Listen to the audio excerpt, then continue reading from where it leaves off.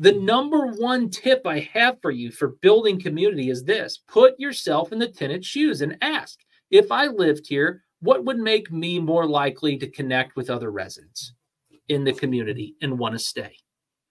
And if you can do that, you improve the area.